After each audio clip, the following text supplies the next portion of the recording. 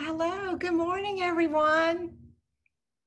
Welcome to the second session in the six-part webinar learning series of Keep Louisiana Beautiful's virtual state conference. Striving in the new normal, how COVID has changed the face of litter, and how we engage with volunteers and keep our volunteers safe. We are so happy that you have joined us this morning.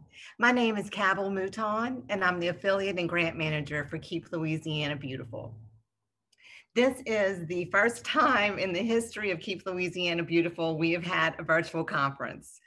Like most of you, we have had to change the way we do our work. So here we are. Having a virtual conference is advantageous to us because it does allow us to reach others that may not be able to be with us in person in Baton Rouge. Just this session alone, we are able to reach 3 times the amount of people that would normally be at our in-person conference in Baton Rouge. So we welcome the new format and we welcome the new adventure. We think that you will find the learning series over the next month informative. We hopefully will leave you inspired, energized, and give you some tools and resources to support a cleaner and more beautiful Louisiana. We have some very special guests with us today. Before we get started, I have a few housekeeping notes to go over. First of all of you are muted for the duration of the conference session and are all off camera. We would like the presentations to be as interactive as possible, so we would love to hear from you during the session. We invite your questions. Please find the Q&A box on your screen at the bottom. This is where you will enter your questions. Susan Russell, our executive director, is behind the scenes today, managing the question and answer box as well as the chat box. So Mark Benfield from LSU is with us today, and he will answer your questions at the end of his presentation. And then at the end of the session, we will bring all 3 presenters back on screen and we will have a Q&A session. So there's also an interactive chat also at the bottom available for comments. This is for comments only. So we would like for you to engage with us. Go ahead, drop us a comment right now. Tell us hello, tell us where you're from. What type of work do you do? What are you interested in learning today? Go ahead, I'll wait. Right down there at the bottom, Susan's waiting. So today's session is being recorded. Once the conference sessions are completed, we will post the recordings along with the answers on our website at keeplouisianabeautiful.org in early December. And lastly, all the webinars are free and they're open to everyone. It's not too late to register. The sessions are going to be on Tuesdays and Thursdays throughout the month of November. So please share with your colleagues or anyone that you think that would find the topics beneficial. You can find the full session titles on our website, keeplouisianabeautiful.org, and you can register there for one or for all. Okay, so that's it for the housekeeping. So we have some very special guests for you today. I'd like to introduce our guests, okay? Many of you remember Mark Benfield, LSU professor for the Department of Oceanography and Coastal Sciences. Mark presented at our conference in 2018 on the microplastic flux from the Mississippi River into the Gulf of Mexico and its environmental impact on coastal food webs. Mark led the team of researchers and recently was recognized by the National Geographic Society when his team was elected as a finalist in the data visualization part of the Ocean Plastic Innovation Challenge. Well, he's back with us today, virtually anyway. Hey, Mark. How you doing? Good. He's going to be discussing his global research project to map the amount and types of this new class of litter that we see everywhere, PPE litter. You do not have to look far to find it. Those baby nitrate, blue nitrate gloves, face masks, and wipes that are considered an individual's response to COVID, but instead it is a different problem because instead of disposing them safely in the trash, people drop them intentionally or unintentionally, and they end up on our roadways. They're everywhere. They're in our shopping carts. They're on the beach. They're just everywhere. So Mark and his team have put a great amount of effort to measure the problem, and he's going to be discussing his study today. Hey, Mark. Okay, thanks a lot, Calvin. Sure. All right, well, good morning, everyone, and thank you for joining us wherever you may be. So today I'd like to tell you a little bit about some research that I've been conducting on waste PPE. Can you put up the first slide? Which is a new class of plastic pollution. There we go. Okay, so next slide. So I think we're all aware of the campaign to encourage and in many cases mandate the use of masks to reduce the rate of infection of COVID-19. Every state and indeed almost every country has a mask up campaign of some sort. And masks are just one very visible form of personal protective equipment, or PPE. Other PPE can include gloves, disinfecting wipes, hand sanitizer, and the various packaging, of course, that goes with that.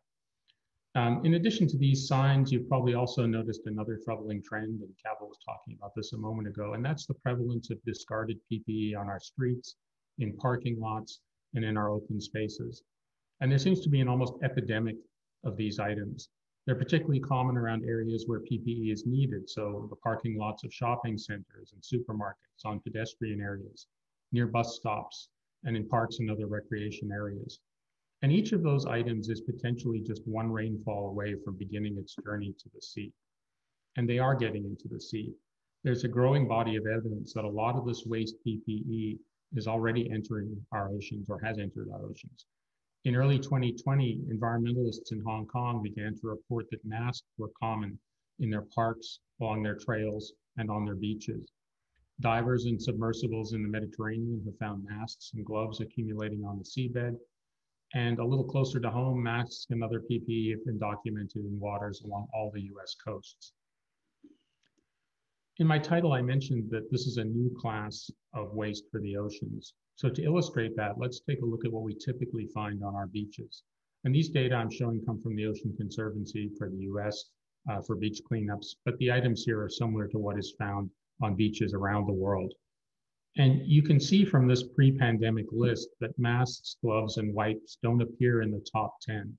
What we tend to see are cigarette butts, food wrappers, beverage bottles, bottle caps, straws and stirrers, other plastic bags, grocery bags, glass beverage bottles, aluminum cans, and then styrofoam cups and plates. Honestly, PPE is a pretty rare item, except in some parts of Southeast Asia. Now, the wearing of face masks to prevent infection, sorry, next slide. I forgot to say next slide, so we actually need to move ahead. Next slide. And next slide. I apologize for that. The wearing of face masks to reduce infection isn't a common practice in North America or in Europe. I think we've all seen images of people wearing them in China or Japan when they have a cold or other respiratory infection. And it's a good practice, but it's never really caught on here. And one might argue that it still isn't catching on, but that's another subject. In any event, I think we've seen the shelves of masks and other PPE available for sale in stores today, big box stores. I took this picture in Home Depot on the lower left. But to emphasize how novel these are as a new class of marine debris, take a look at the historical and the projected sales of masks in the United States, both pre-pandemic and this year. So we can see in that right-hand graph, 2016 to 2019, very low numbers of disposable face masks compared to 2020. So these sales were insignificant until the pandemic hit, and even then it took about 5 months for masks to be commonly available to consumers. Next slide.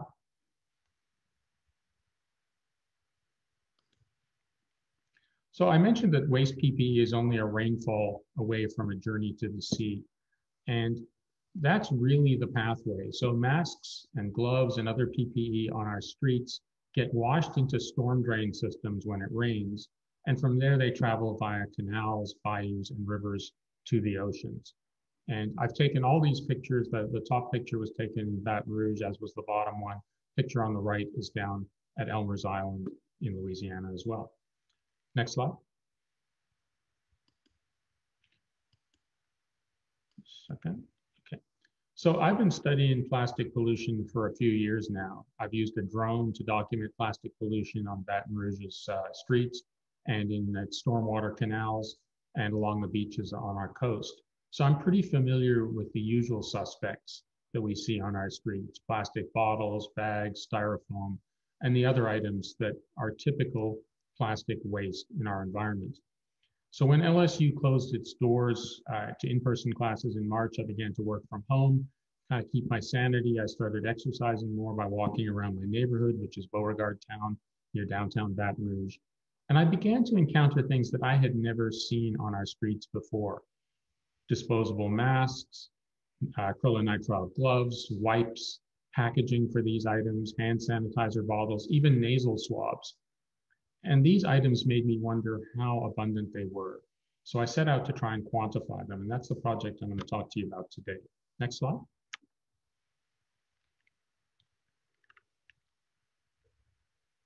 Okay, so I wanted to answer 3 questions. I wanted to know, what is the abundance of waste PPE on our streets? How does it change over time? And how does it vary spatially? And I wanted a record of all these. I already had an app on my phone that I could use to track my walk or run and the distance that I went. All I had to then do was estimate the width of the area in front of me that I was surveying, and then I could multiply that by the distance I traveled to get an estimate of the area that I'd visually covered. My phone had a camera that geotagged every image with latitude and longitude. So I put together my own survey protocol, and I started regular walks along every street in my neighborhood. And so, next slide. So here's my neighborhood, part of Google Earth. So I live downtown. You can see the off-ramps to the bridge over the Mississippi and the I-110 South corridor on the right-hand side. Next slide.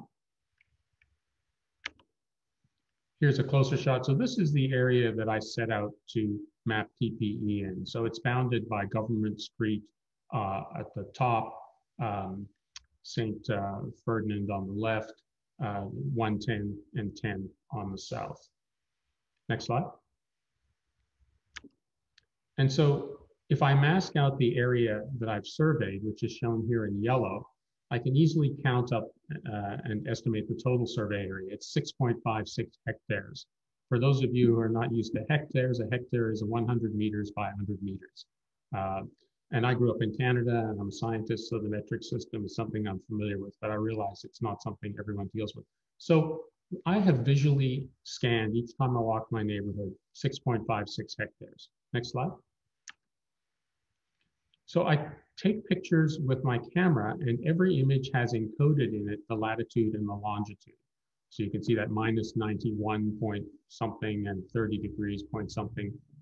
Those are the latitude, the longitude, and the latitude of every object. So I wrote some code that stripped out the data from my pictures, and I then put it into a text file, converted it to something called a KML file. And that's the language used by Google Earth to visualize things. So let's take a look at this in Google Earth. Next slide. So here are the results from an early survey in early April of 2020. Again, you can see the area that I surveyed in yellow. Gloves are triangles, wipes are squares, and masks are circles. You can see they're all quite common in my neighborhood. And so then by adding up the total numbers in each category and dividing by the survey area, I can get an estimate of the density of each item. Next slide. So let's take a look at some trends. So I conducted these surveys from April to October, and I did them. You can see the frequency was every couple of days initially, and then I spread it out to every week or every couple of weeks after that. So if we take a look at the top panel, which is gloves, you can see that the gloves have remained fairly constant over time. There's a slight non-significant negative slope, but it's more or less a horizontal line. So the densities of gloves aren't changing much over time. If we look at the second panel, which are masks, masks have definitely increased, and they might be leveling off now. As I mentioned, it was almost impossible to find masks if you weren't in the healthcare field when the pandemic started. But by late May, they became quite common, and so did messaging about masking up. And I think that's what you're seeing in this trend. The increase of availability of masks translates to an increase in their prevalence in our litter. The third panel are wipes. You can see that they were initially fairly low, and then they increased to a more or less constant abundance. And then the bottom are additional other categories. These are things like packaging for mask, gloves, or wipes, Purell bottles, nasal swabs. I've even found a COVID-19 test kit. So you can see that that's more, it was more or less zero until about early June, and then it increased and is probably more or less constant. Next slide. One of the things I'm interested in is losses of PPE. And we know that losses of PPE, particularly via wind and water, are important because it's wind and water that's going to put them into our oceans. The other categories are city cleaning operations, the street sweepers, and of course, I may be able to get some data on that, although it's doubtful. And then cleanups by concerned citizens, and I probably won't be able to get data on that. However, in my neighborhood, I did encourage the folks in my neighborhood via Nextdoor and Google Groups to leave the PPE alone. But one thing you can do is you can take the differences in numbers over time and you can overlay rainfall and you can see some trends. So let's look at the next slide. So here again, I'm showing you gloves, masks, and wipes, but now I'm looking at differences between successive surveys. And the bars, the blue bars, are rainfall in Baton Rouge in millimeters. So in some cases, we do in fact see declines. If we look just late June, you can see there was a heavy rainfall event and we get declines across the board. Again, if you look in late August, we had some lower rainfall, but we get declines of gloves and wipes. So sometimes, but not always. And I think the relative flatness of my neighborhood has a lot to do with this. I watched where items were before and after rainfalls, and often they would move, but it took more than one rainfall to get them to the nearest storm sewer. In areas like San Francisco, where topography is steeper, the losses might be a lot more pronounced. Next slide. I'm also interested in what's new and what's old. I mean, anytime you do a survey, you're getting a snapshot of what's out there at any one time. But the tricky thing about measuring PPE in the environment is that the number of objects changes over time, and that change reflects both new deposition and losses. I have the data to actually determine if each item is new or pre-existing because of the geotagging. And I can also compare what they look like in the images, but it's very time consuming. But I've done a little bit of it. And you can see here how the numbers of items present, and those are the cyan squares in the graph connected by the line, it reflects both new objects, which are items in red, and losses of objects, which are items in blue. Next slide. So I wanted to expand this project. I started the project and I reached out to colleagues at universities elsewhere and asked them what they were seeing. And they often came back and said, well, how do we go about surveying it? So I put together a survey protocol and I shared that with them. And basically it turned into a community science project. All you need is a fitness app to track your route. You need to estimate the width of the area you're surveying in front of you. You can do that visually, just pacing it off, or you can use measuring apps on your phone. You need the GPS tagged images of PPE, and then I set it up so you could upload the data to a box.com or a Google Drive account. Next slide. Now, what helped is we got a lot of initial media coverage for this project, and it's ongoing. And these are just a couple of them. But this media coverage really helped me to put together a community science project to recruit other citizens, not just academics, in other cities in the United States and in countries around the world to help with this effort. Next slide. So this is where we're at right now. This shows our North American survey sites. The numbers in each icon indicate the number of different people participating. You can see I've got pretty decent coverage in Louisiana, but I have people all over the United States and one person in Toronto, Canada.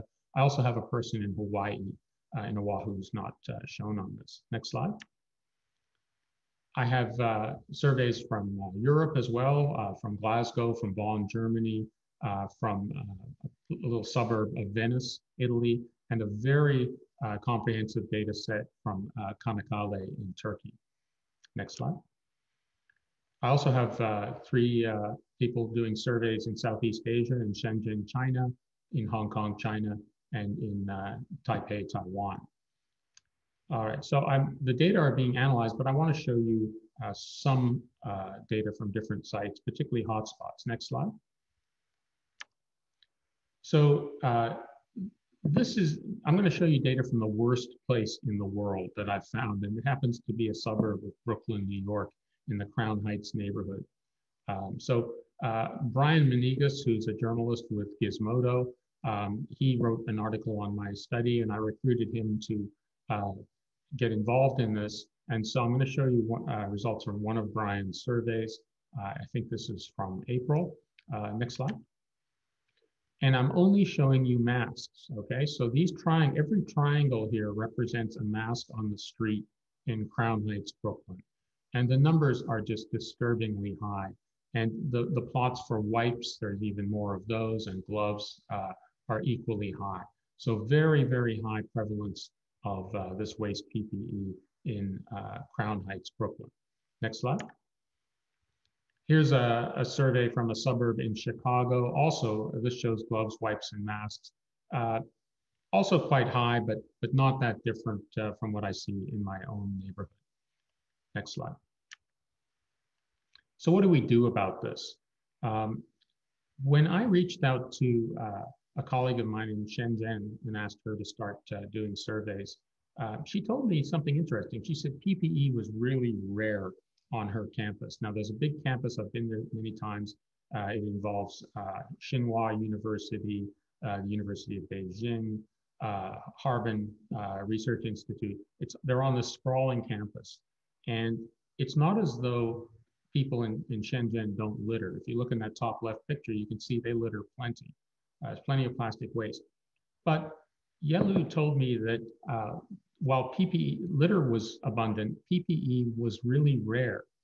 And she told me that the reason for this is that the government the municipality and the universities put PPE disposal bins all over campus. You can see one in that top right picture. And this may provide an explanation as to why PPE, but not other types of waste, is so rare in Shenzhen, in the university town area. So I think providing people with a ready means, an identifiable means of disposing of their PPE is really important. Next slide. Now, garbage cans aren't that common in Baton Rouge. There's plenty of them downtown and on the Riverwalk, but in my neighborhood, there are only 2. And we do see people use them. That picture in the top was one in my neighborhood. You can see some gloves in there. But of course, some people ignore the opportunity. That lower waste can is right outside the courthouse downtown. And you could see PPE on the ground around it. Similar, there's another picture from downtown, some wipes right next to a can. So I think people are inherently lazy. No offense to the people, not the people who are listening to this talk, but I think we need to provide people with every opportunity we can to dispose of their PPE and make it as easy as we can. Next slide. So what can we do as individuals? Well, the first thing is don't use gloves. Gloves they don't help anything. All they do is provide another plastic surface for you to contaminate.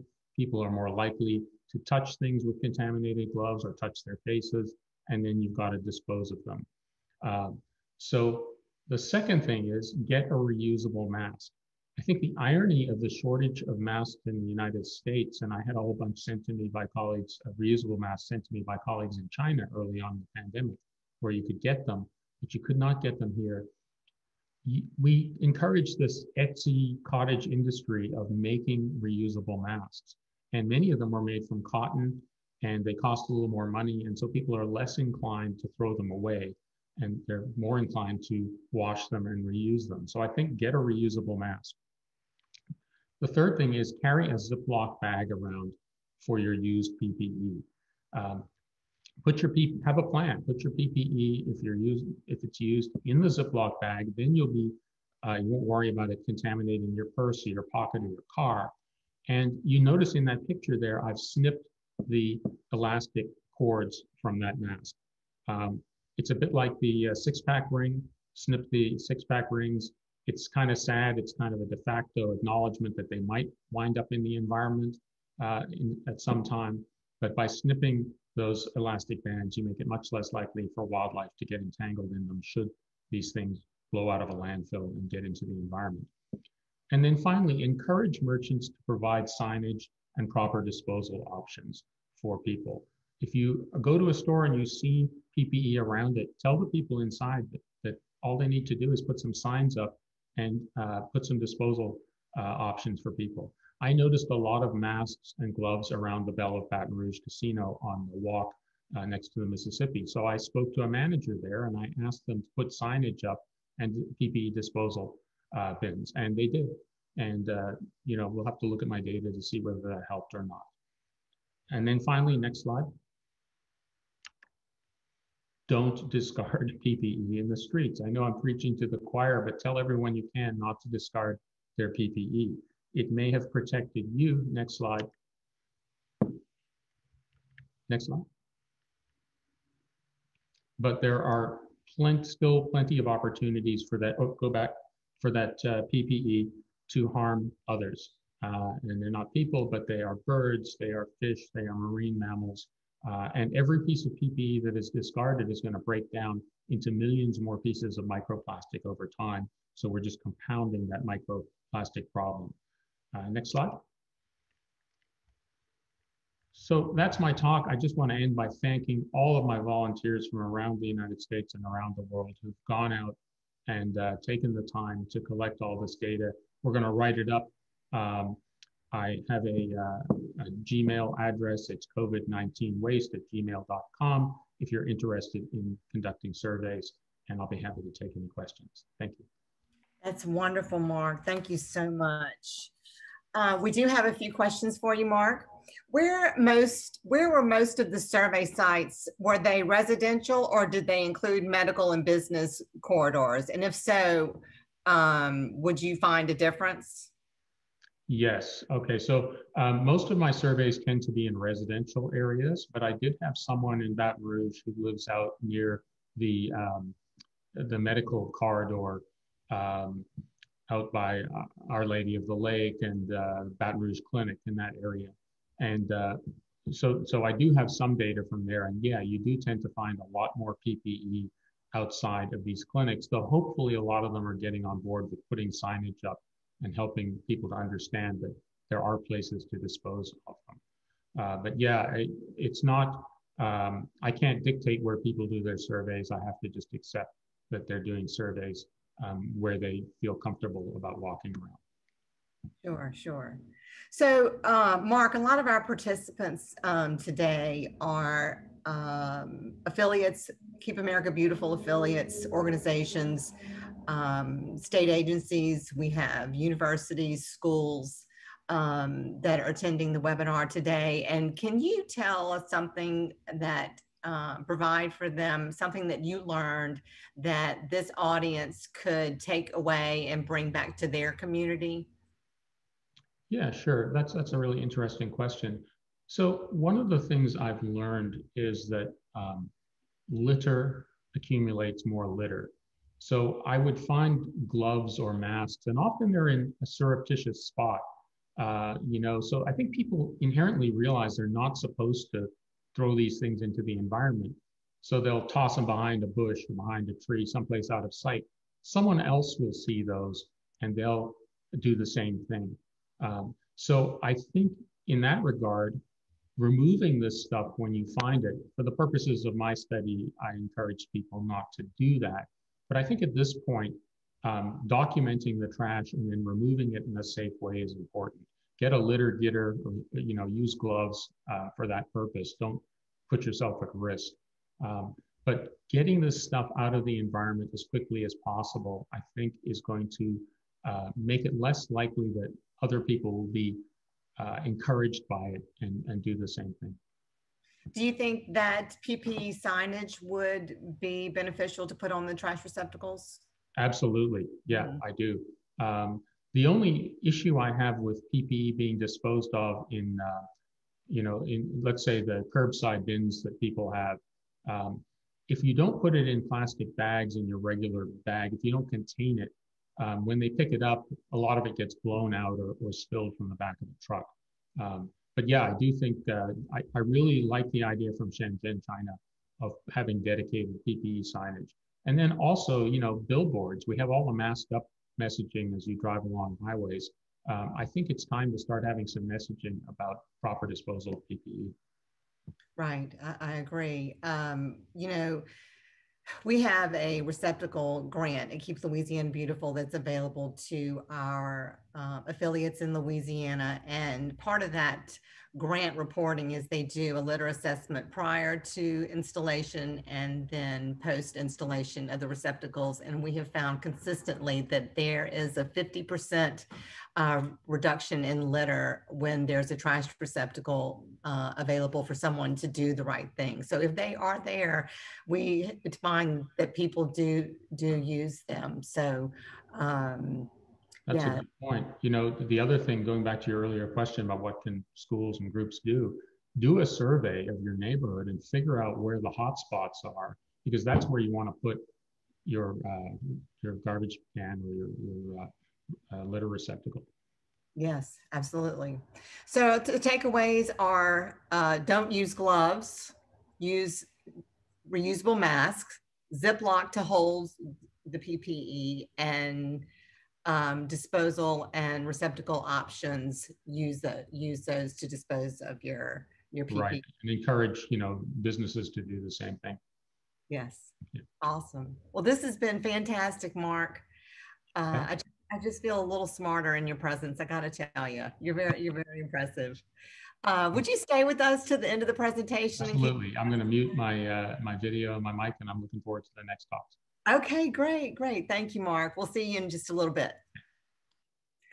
Next, you guys, we have two guests with us today that you're really going to enjoy hearing what they're doing locally. Next, we have with us today Aundi Brown. Hi, Aundi. Hi. Aundi leads the efforts of Ouachita Green. It's an organization made up of 3 Keep America Beautiful affiliates in Ouachita Parish, Monroe, and West Monroe. Aundi has spent the last 12 years diligently working in the recycling industry and previously served on the board of the Louisiana Recycling Coalition. She has spent the last 2.5 years serving as president of Keep West Monroe Beautiful. She's also a board member for Ouachita Green. So we're going to hear from Aundi on how the local group Ouachita Green pivoted. Is everybody tired of that word? Pivot. I can do without ever hearing that word again, I think. To meet our ever-changing logistical challenges of organizing community improvement projects during the pandemic. Hi, Aundi. Hi, Cabell. How are you today? I'm great. Great. Thanks for having me. Thank you for being here. Another local group that has done an excellent job of meeting the challenge of keeping volunteers safe and meeting challenges is Parish Proud in Lafayette. Hi, Katy. We have with us today Katy Dupre, Executive Director of Parish Proud. Hey, Katy. Hi, good morning. Good morning. Katy is a Lafayette native who spent 10 years away working in New Orleans, Chicago, and Montana. Montana's beautiful, before returning home 2 years ago. She was moved by the desire to get involved in finding ways to improve the community she calls home. Thank you for coming home, by the way. Of course. She has more than 10 years of experience working in both the nonprofit and for-profit sectors, most recently as the program director for the Lafayette Engagement and Research Network Initiative at CGI. Welcome. Thank you for having me. Yes, we're glad that you're here with us today. Aundi, I'm gonna throw it over to you, and if you would like to get started. Okay, great. Thank you so much. So Ouachita Green is a nonprofit that serves as the umbrella organization for Keep Ouachita Parish, Keep West Monroe, and Keep Monroe Beautiful. That being said, obviously we have a large volunteer base. We may have some smaller events where we have 25 plus volunteers show up just for a small community cleanup. or a beautification project, we focus on beautification, litter abatement, recycling, and environmental education.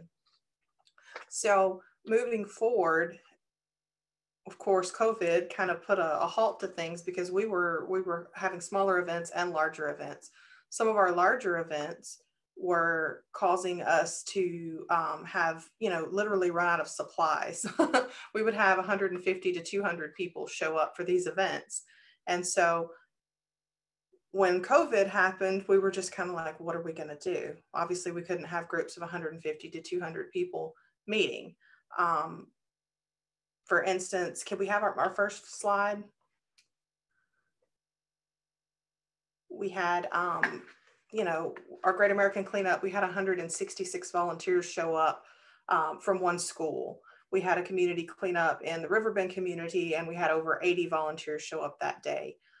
We had our Leaders Against Litter, again, 100 volunteers showing up. So obviously we had to pivot, as Capel said. If we could go to our next slide. We had our Restoration Park cleanup last year, and we had 127 volunteers show up for a park cleanup day.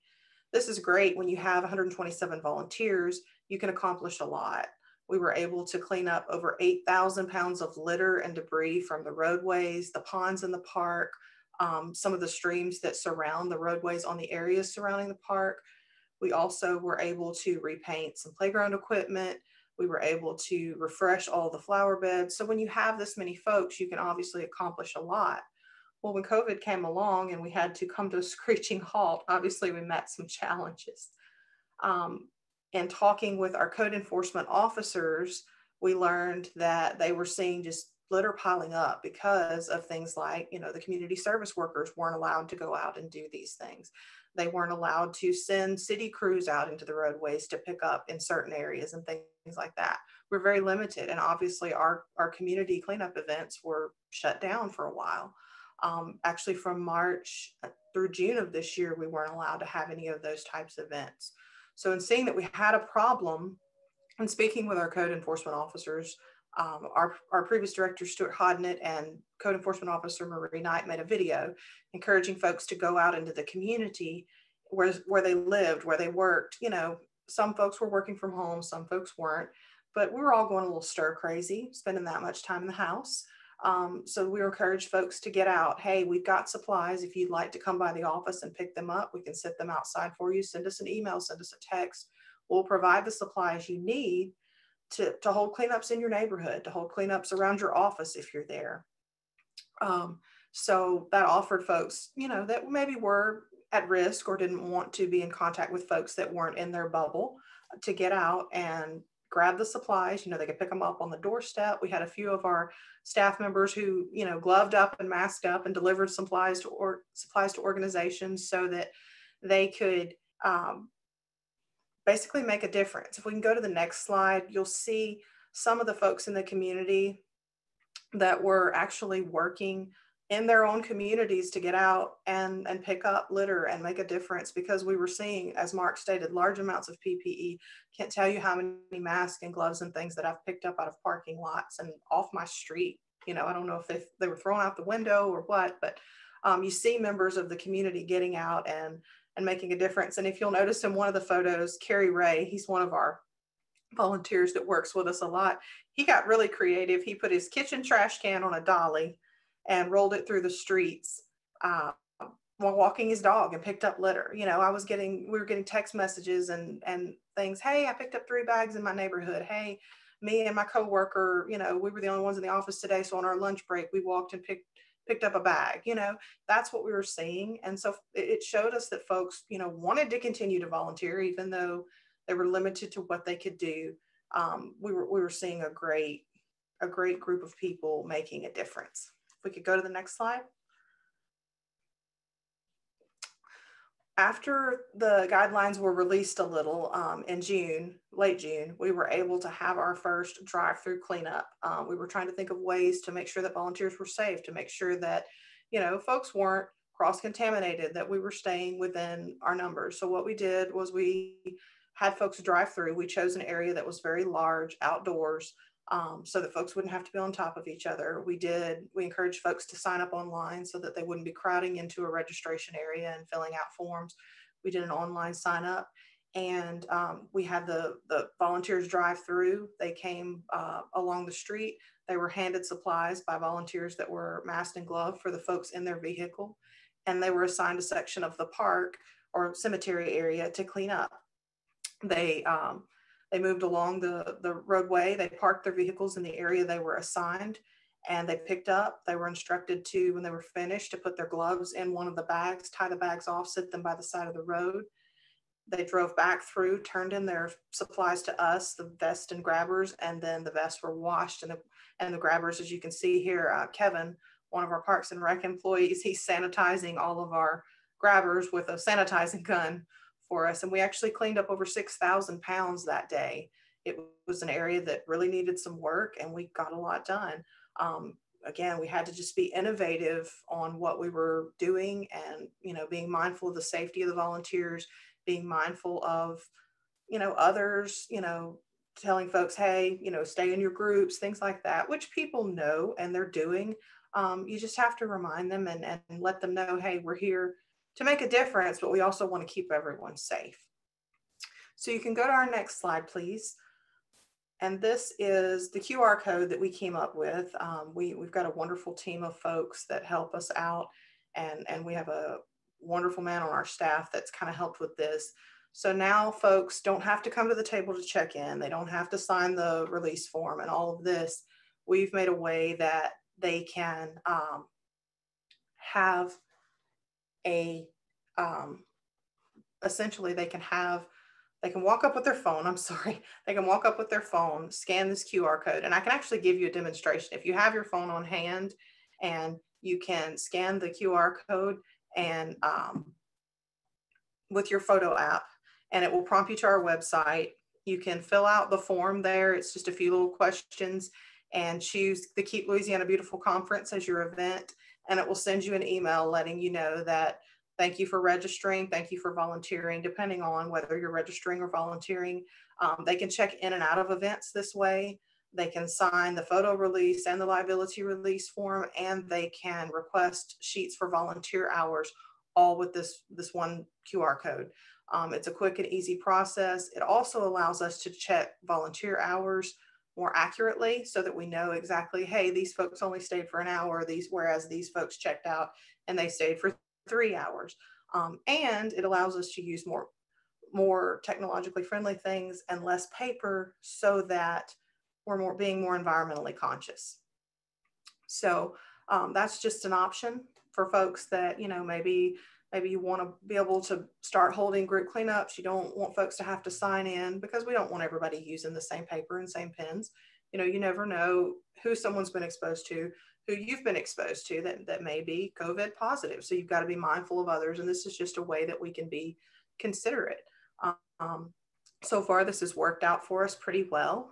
And if anybody has any questions about that, I'd be happy to, answer those at the end. One more thing that we've seen a lot of success with is a mapped cleanup. And what we did was we took a community. We had our first one of these October 24th. We took a community, broke it down into 5 sections. We had groups come in, and normally when groups come in, it's usually together. We'd had them come in, pick up supplies from a pre-staged area, so they weren't touching, there was basically contactless, and then they could sign up online. They were appointed a group leader and handed a map, and then they went out into the community, and their group covered that area. Once they were done, they came back, dropped off the supplies, and then obviously we sanitized everything there. This actually allowed us to cover an entire community with 30 volunteers in less than 3 hours. We picked up over 3,000 pounds of litter, 9 tires, multiple pieces of small furniture. Just really made an effort with a smaller number of volunteers. We covered a lot of ground, got a lot accomplished, and made a big difference in that community. What we've learned is people really do want to volunteer. They want to help. They want to make a difference. They want to live in an area that's clean. They want to be in an area that they made a difference in. You just have to get creative and figure out a few ways that you can make things happen. So that's everything I have, Cabell. If you have any questions. Yes, thank you. You do have a few questions. Would you mind answering a few questions? Sure, go ahead. So could you explain, Aundi, a little bit more about how the volunteers signed up online and what computer program was that? That is actually through our website. The QR code that they use is one that runs through our website. That is a question that I could get more information on. I don't handle any of that particular portion of it. We have Cameron who works with us that does all of the technological things for us. So, but I could definitely get more information on that, but it's through our website, ouachitagreen.org. ouachitagreen.org. Okay, I would like to check that out. So do the volunteers select a specific location, Aundi, or do you put them where they're needed? Generally, as far as like the drive-through cleanups, we place them, we tried to spread everyone out and said, okay, you take the north corner of this area, you take the south corner, etc. We usually have a spot in mind or several spots in line, or like the mapped community cleanups, we had designated areas we wanted to cover and we sent volunteers to those areas. Okay. Did the volunteers sign a waiver online before they? All of that is in the QR code for contactless check-in. They can sign their waiver, they can request volunteer hour sheets, and sign the picture release form all in one step. They just check a box and then it asks them to sign their name with their finger on their phone. Gotcha. So that was another question, was who actually set up the QR code? And you mentioned Cameron. Yeah, Cameron Brister with Square Plan IT. He is a genius at all things technological. So he has helped us out with that and helped us see how we can do things contactlessly. And I think it's important to have a partner like that, that because I don't know how to do that. You probably don't either, so I think it's important to find somebody who can help you with those type of things. They're out there, I'm making a note right now for an IT person, for a board member. Yes, that would be good. To have that on board. So how much would that cost, if you don't mind me asking, how much was that to build out your website and for Cameron to develop the QR code and all the components that go with that? Well, we were actually rebuilding our entire website and we had to, purchase some new domain names and things like that. I believe it was $2,900 for all of it, and that includes a maintenance section too, to where if things need to be changed, things are maintained and that kind of thing. You mentioned about tracking the pounds of litter. Is that something that is tracked through the QR code, or is that something separate? It's not currently, but it is something that we eventually want to track. Right now, we're counting our bags, and normally we have a trailer on site.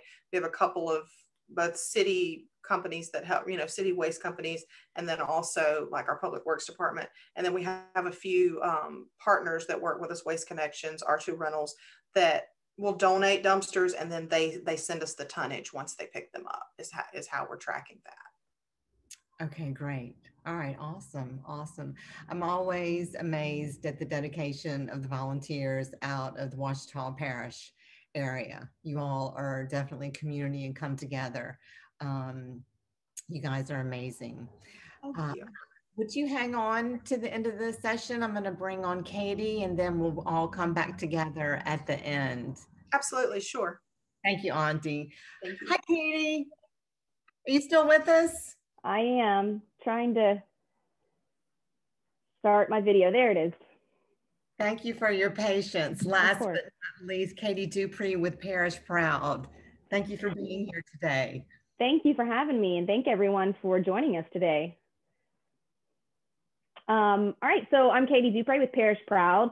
I am amazed by the two speakers before me, and also in good company, I know, because a lot of the programs and a lot of the pivots that Parish Proud went through have already been discussed with Aundi and Mark. There was a slight difference between ours, which I'll touch on in a minute, but the presentation that I have for you today is a brief overview of Parish Proud and kind of why we exist and what we do and how we do it, and then a little bit more detail about how we responded to the pandemic and how we really wanted to engage our volunteers and provide them with the resources they needed to do what they can, when they can, and where they were able to do it. So we can start the presentation. Awesome, and next slide. Okay, so Parish Proud is a private 501c3 parish level organization focused on supporting, promoting, and enhancing existing efforts working towards increasing visual vibrancy, decreasing visual pollution, and improving the overall quality of place in Lafayette Parish. Next slide. We do this because we have a vision of Lafayette Parish being an attractive and connected place that compels residents to exercise pride through institutional, organizational, and individual investment. And that could be time investment, that could be money investment, or that could just be saying hi to your neighbors. You're investing in your community through exercising pride. Next slide. So again, we're dedicated to improving the quality of place. And how do we do that? We equip stakeholders with resources that help build their capacity to transform the pride we feel into pride that we can see. Next slide. And as Mark and Aundi have both gone over, we create a lot of waste, and the pandemic really exaggerated what that waste looked like. It introduced a new class of waste, the PPE. It was challenging to get a large number of people in one area at one time to pick up the newly created waste. And so what Parish Proud did was we asked, how can we get more people picking up more litter more frequently in more areas safely? How can we do that safely? So next slide. Next slide. So one of our solutions was to hand out litter removal toolkits. These are ones that individuals and households can hold on to. We don't ask that they're returned, they're yours for the keeping. They include grabbers, the litter getters, as Mark called them, which is the first time that I had heard that term, gloves, safety vest. And our initial distribution, we were just trying to figure this out. And our initial distribution was for individuals and households to pick up, to call us and say, hey, we need a kit. And they would come to us and pick up individual kits. Well, we thought, I bet there's a better way for us to be doing this, for more people to get their hands on these at more convenient, easier for them. So we partnered with Iberia Bank. When they finally opened up their main lobbies, it did take a couple of months into the pandemic for bank lobbies to open, but Iberia Bank, there are 11 branches around Lafayette, and Parish Proud has between 30 and 50 individual toolkits located at each branch. We have a map of all of those branch locations on our website, in the solutions area of our website. And we also wanted to diversify when and where people could actually pick up. So like Aundi was saying, we said, get out in your neighborhoods, the business parking lots that you work in. If you have a park that you like, walk to your nearest convenience store, because we know that those tend to get pretty littered. So we were asking people at a much smaller scale to use these toolkits. And then we thought, okay, as we kind of get into phase 3 and 4, how can we equip organizations and larger entities with bulk toolkits? So we have partnering stakeholders that have those at their warehouses. And if, let's say, the Boys and Girls Club of Acadiana wants to get their hands on 25 kits, we can connect them with that stakeholder and they're able to go pick those up. We did start a social media campaign just to try and get that drumbeat going, just to get people excited about it and make people aware that, people wanted to pick up. They didn't know how. We weren't hosting these big events. So we started hashtag #PickUpLFT, which was just our way of saying, put the kit by your running shoes or by the dog's leash. And every time you're picking up litter, snap a photo of yourself. Just try to get people engaged, try to get people really excited to play their role, even at a smaller scale, even though it may look a little different. So next slide. And really, this is what we found out in the pandemic, is that it is possible to still try and clean up and beautify your community, even if you don't have these day-long huge events. So collectively, it is possible for us to change our behaviors, the pickup behaviors, which means it's possible for us to also be changing our disposal behaviors. Parish Proud also went in on a matching grant with Downtown Development Authority, the DDA here in Lafayette, where we did a 1-for-1 match on new trash cans that were better designed. They were placed in locations that made much more sense, and they were in a wider area. Because like Mark was saying, you really have to take assessment of where the litter is in our community. And as PPE continued to pile up, the DDA was marking that down and saying, this is where there's a lot of litter accumulating. We need a new trash can, one that's a place that has never had one before. So we did do that this summer as well to try and encourage better disposal behaviors. And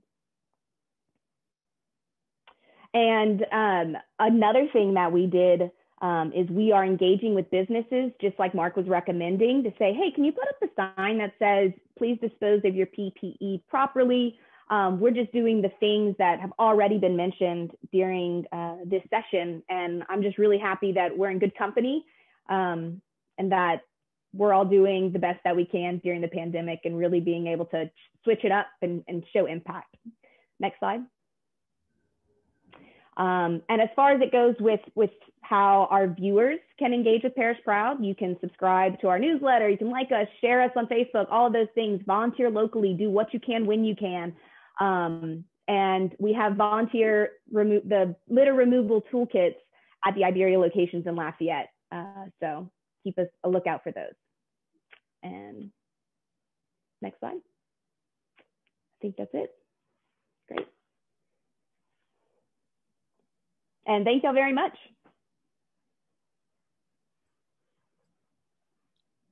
Thank you, Katie. We have some questions for you. Awesome.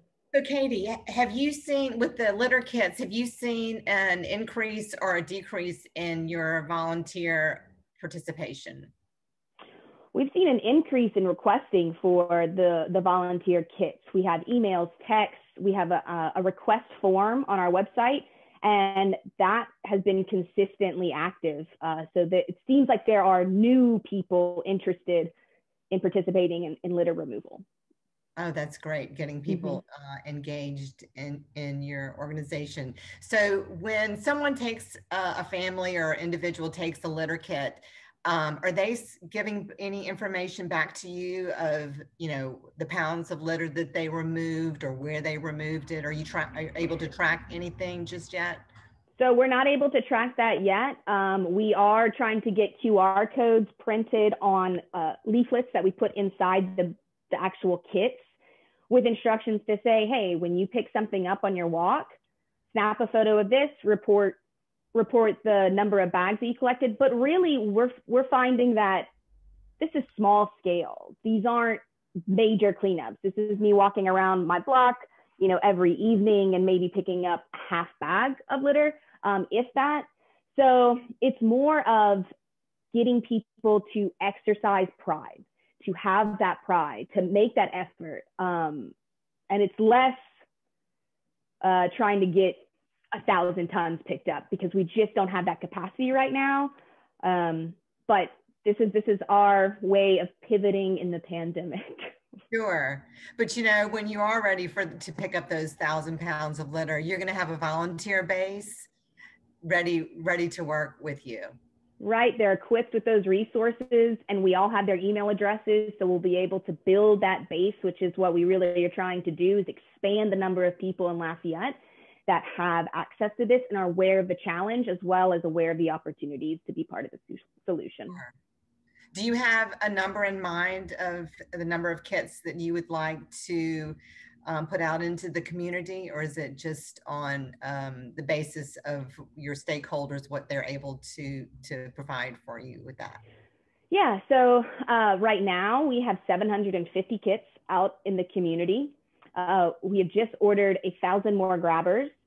I think that 2,000 is like where I would like to evaluate and assess who's using them, how frequently, what's their lifespan? You know, how long are they staying functional? So we can better assess the impact and the cost effectiveness of them. Sure, sure. Well, we have some questions for Aundi, and if we could bring Aundi back, and Mark, if you would join us.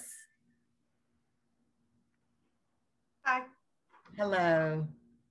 So this is a question for Katy and Aundi. How have you kept volunteers engaged and motivated during this period? What is your ongoing communication with your volunteers during this time been like?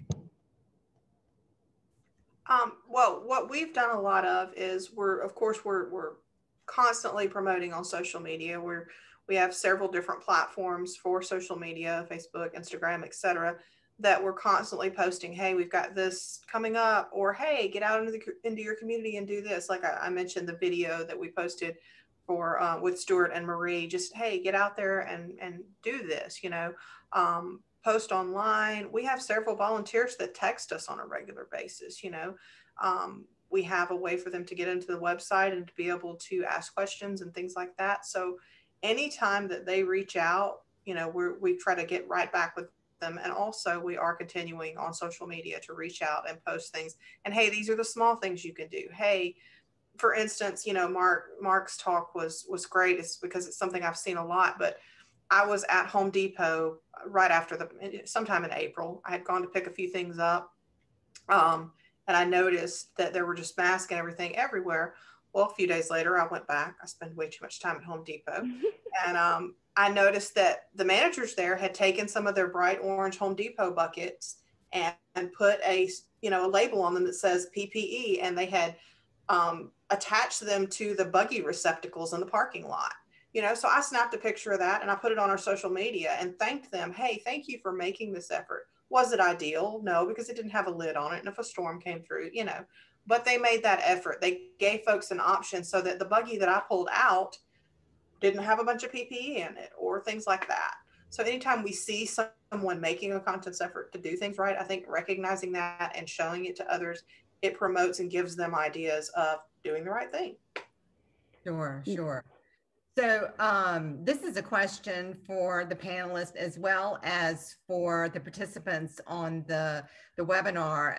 Have you received any negative pushback, PR for having cleanups or public events during the pandemic? Has anybody experienced that? I think we've made a conscious effort to be extra safe. We haven't personally that I know of, you know, because we've made such an effort to say, hey, small groups, wear your mask, so on and so forth. If, you know, obviously like at our Hasley cleanup in the photos you saw, some of the folks wore masks, some didn't. You know, if you're in a small area of a cemetery with the family that you live with, obviously they're not wearing a mask, but we've made a conscious effort to push safety and to promote that. You know, we're having a pretty good size event this weekend. One of the stipulations is you have to wear your mask. So I think that because people see us making a conscious effort, you know, we haven't gotten any pushback that I know of. Yeah, I think from Parish Proud's perspective as well, I mean, the same story as Aundi. We also are having a pretty sizable event this weekend, but we've designed it in a way that limits the number of people in the area, as well as requires them to wear a mask in certain staging areas of 8 people or less. You know, we've designed it in a way to be COVID friendly, and we haven't gotten personal, you know, negative feedback, but we've also put on that safety lens. Sure, sure. So if any of you participants out there or have experienced any negative pushback, please put it in the comment section, and we can try to help you. One thing that I think both of these organizations have in common, which also helps, is that their local government is very supportive of their efforts. Would you say that that's true? Yes, absolutely. Yes. Yeah, definitely. We have a close relationship with the Environmental Quality Office and the Recycling Office. They've definitely always been a strong partner for us. Excellent.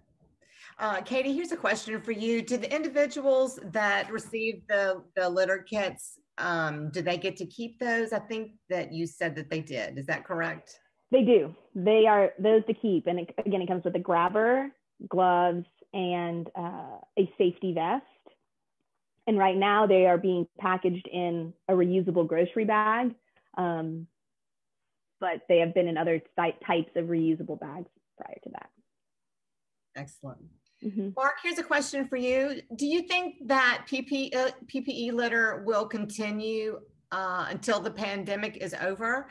And could you even estimate that a time that could be? Could it be possibly a year or longer that we will have to deal with PPE litter? It's hard to say. I think the trends right now, I don't see any big downturn in the data I've looked at thus far. So I suspect that as long as we don't have a vaccine, we're going to continue to see lots of PPE. Once we have a vaccine, there's a lot of resistance to masks anyway, and people don't like them. As a guy who wears glasses, I can tell you I don't like wearing a mask because my glasses are always fogged up. I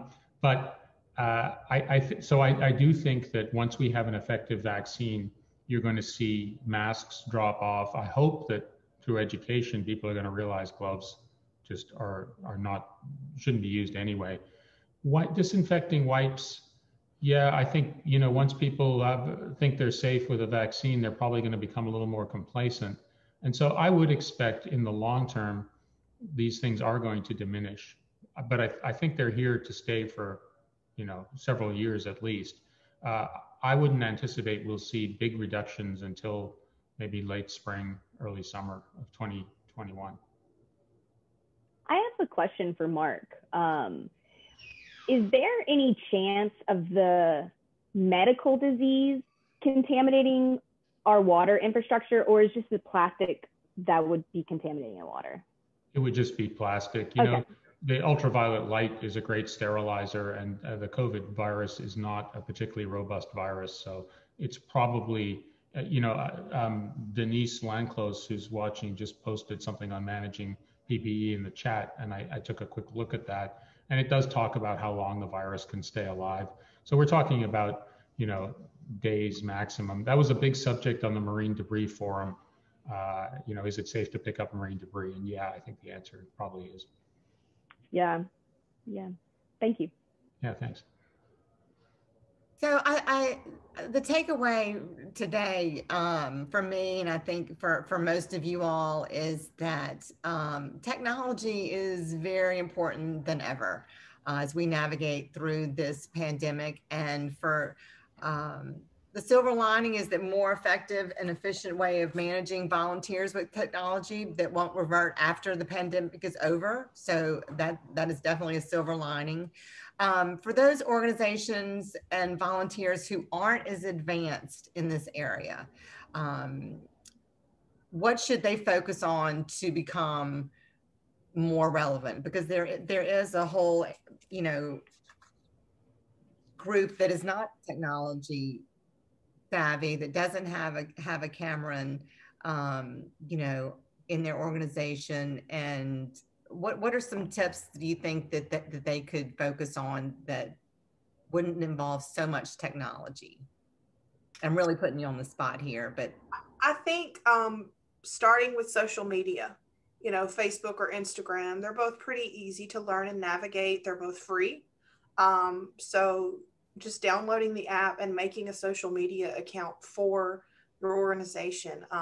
We have multiple, because obviously we're an umbrella organization for 3 affiliates. And so many people, I know people from, you've got your 10-year-olds that are on Facebook, and then it goes all the way up to my parents are in their 70s and they're on Facebook because they use it to keep track with friends and family, etc. So you reach a broad audience that way. You can post, whenever you like. You can update things. You can post events. You can create events. You can send messaging. So if someone has questions about your affiliate, they can contact you that way. I think that social media is a great tool to utilize because it's free. Yeah, that's an excellent point. The recent nurdle spill we had in New Orleans, social media was instrumental in galvanizing a grassroots cleanup amongst the citizens of New Orleans on Facebook. And that Facebook page has, probably got hundreds of members now, and they get together all the time to go and clean up nurdles from the riverbank. So yeah, I think it's a really powerful tool. Yeah, I would also say for individual volunteers, social media is awesome for organizations, volunteers, mobilizing those volunteers. But for individuals, I may even ask a younger person that I trust to help set me up on these volunteer platforms. We work with United Way. We have a brand new volunteer management platform with them called Get Connected. And we've had to post videos, record ourselves doing the screenshots to say, this is how you do it. And you can either watch one of those or ask a younger person that you trust to help you navigate those registrations. Is that something that United Way provides for all communities, Katy? Not all communities. Parish Proud sponsored the one for United Way of Acadiana. However, it is all local organizations can post their opportunities, can post their community events through this platform, and individual volunteers can basically seek the opportunities out that interest them. It's kind of the match.com for volunteering. And so businesses can create teams. If you have a business or organization that always loves to volunteer as a team, you can create that team and get notified when opportunities are posted. It tracks all of your volunteer hours. Everything's automated from the organization's perspective. And it's pretty easy, user-friendly for the volunteer perspective. Excellent. Another great tool like that website is justserve.org. And that's basically what it is you can post events. They let anybody post an event. The event does have to be approved to make sure it's not promoting violence or something along those lines, but justserve.org. And you have people in the community that, are a part of that website. It's something new that we've actually just started participating in, but we had 4 volunteers show up at our October 24th cleanup, and that's how they found us, was justserve.org. And it's pretty easy to navigate. It's pretty easy to post your event. You could post a picture if you want of, your flyer or your event or, your logo, whatever, but that's another great tool. I have a question for Aundi. So with this platform that we have, it's very comprehensive and incredibly powerful. We're finding it somewhat difficult for the community to adopt it. Like Cabell was saying, there's some people that just jumped right on it, but there's a large portion of people, not that they're not tech savvy, it's just yet another application or another tool they have to understand. So I don't know, have you found any helpful things to try and I think ease people's mind or anything? I think that's why I would recommend one of the social media platforms that, for say everybody uses, Right. because folks already have it on their phone, because they look at Facebook 10 times a day or 5 times a day or whatever the case may be, depending on age and, accessibility. But I think that using a platform like that and then maybe promoting these other things on that platform, saying for more information or for more options, go to, and list that. I think using those larger, more well-known options to promote we may see that grow. Great. There is also, for affiliates that are participating in today's webinar or who may see this after it's recorded, is Keep America Beautiful also has a volunteer portal that they just came out with this spring. So check that out for affiliates of Keep America Beautiful. Katy, a question for you. Do you have garbage bags? Do you put garbage bags in the kits? We don't. We don't do that. We do provide them at larger cleanups, like the one happening this weekend. But for the kits, we don't. Okay. Yeah. And a question for Mark. Do you know of any research, Mark, that investigates, to your point, and it's so true, that litter begets litter? Yes, yeah, I do. I don't have the name of the paper at the tip of my tongue, but there was a paper published, I think it was more in the social science media in the 80s. And I can get that. My email at LSU is mbenfie@lsu.edu, or you can use COVID-19 waste or COVID-19 waste at gmail.com. And I can send that paper out. Could But you yeah, repeat your email address? yeah, it's covid19waste@gmail.com. And that's the same one to reach out if you're interested in surveying PPE. But there was quite a lot of research done on this topic. I even think to the point of people kind of spiking areas with waste and seeing what happens. So yeah, there is research on it. Okay, awesome. Well, that's all that we have for today. We have answered all the questions. Thank you, Mark, Aundi, and Katy for being with us today. We have a much better understanding of the overall picture of PP litter on a trash system that is already under stress. So thank you. And Ouachita Green and Parish Proud, you all are doing some amazing work. Please join us for our next webinar on Thursday. We are going to have a study from Keep America Beautiful on cigarette butt litter. Again, all the webinars are Tuesdays and Thursdays from 9 to 10:30 throughout the month of November. And we hope that you will join us again. Thank you. See you virtually again on Thursday. Have a beautiful rest of your day.